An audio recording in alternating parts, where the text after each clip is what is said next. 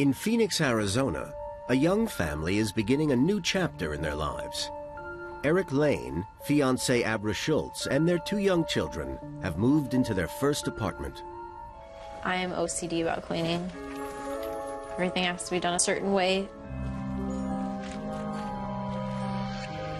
Abra notices that piles of dirt keep appearing in places she knows she's already cleaned. I thought, well, maybe it was something was coming off of our patio. Just thought it was like normal wear and tear. We had gone in to make breakfast, and I pick up the pan. There's bug on the pan. I would clean the house before that once a week. Then I was doing it to like 2 or 3 times a week. But the more Abra cleans, the more she notices that strange dirt piles keep reappearing. One morning, Eric notices something isn't right about the pump in his fish tank. I picked up the pump to clean behind it, and then they were everywhere. And we're like, what the hell is going on here? Clean freak Abra is horrified. It felt disgusting. Just it creeped me out, made my skin crawl.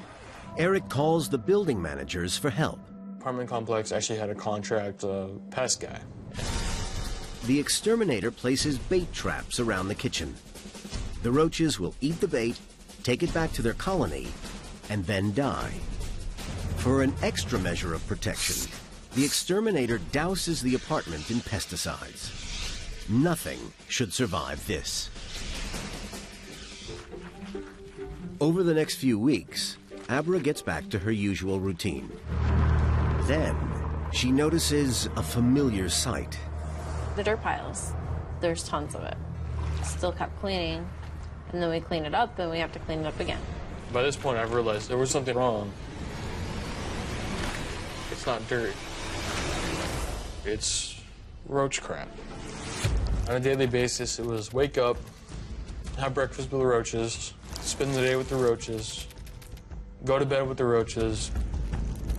By this point, they're already infested my electronics, my TV, my cable box, my computer. They were everywhere.